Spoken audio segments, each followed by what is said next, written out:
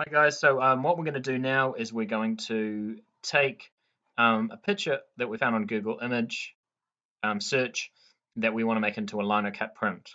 I've chosen this camel here, but I'll just show you how I got to that point. So if I go back to open and where I have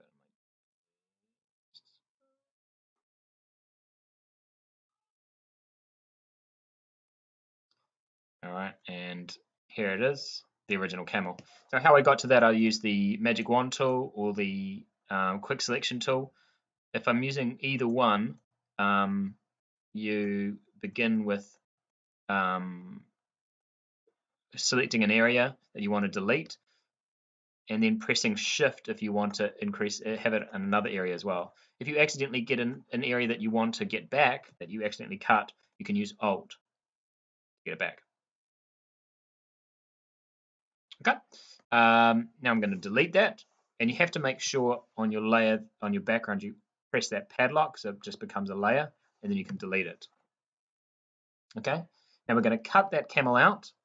Go Command A, Command X, and we're going to paste it into an A4 document. We're going to go New, File New, International Paper A4, which is 210 by 297 at 300 resolution. So what we end up with is this, an A4 size camel, but originally it's this big, so we need to increase the size of that camel. I'll just turn off the old one by going Command T and increasing it until you're happy with that size. Now really make sure that you're using as much of the area as you can. So there we go. So there's the camel as we want it to look like. I might just flatten that under layer. There we go. There it is.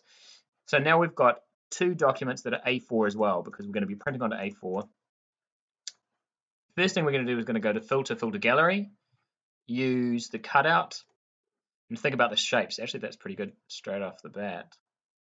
And then think about how simple you want to make it or complicated you want to make it. But I'd beware of making it too complicated or too simple, really.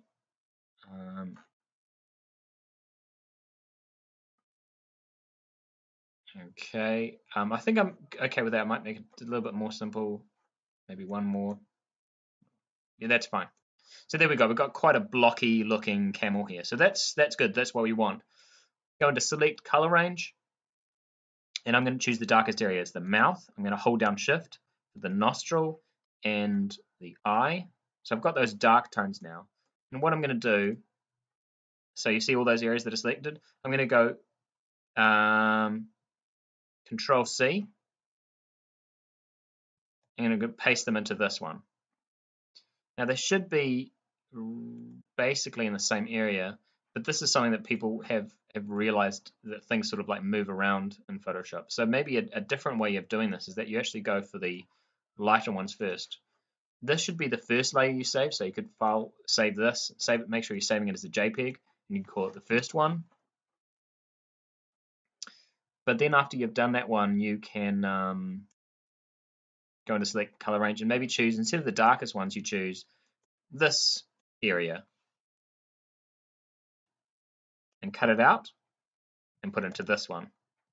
There's your first layer that you could possibly use. And if you can't really see what's going on, you can go to Adjustments, Threshold, and it turns into black and white, and you can sort of like increase that a little bit. It might be easier for you to cut out. So you can see there's some nice shapes there that you can easily cut out. And do that one more time. And I think I'll do the lighter areas now and cut that out and place that into a new document as well. So now you've got, and then I might do the same thing here, Image Adjustments, Threshold. So you've got those shapes that you can do. Now you can ignore anything, like you're not a computer, you can decide or to ignore or decide to add other things that you see. But if I were you, I would just add this strange shape here. These many shapes here for quite a complicated one. And this last one, what you could do is you could, if it's still quite complicated for you to see, you could just say, well, you know what, I'm just going to concentrate on where the camel is not, everywhere of the outside for my first one, and then these dark tones. So you could use that same photocopy, that same image twice. So you could, in this case, it would be good to print this off once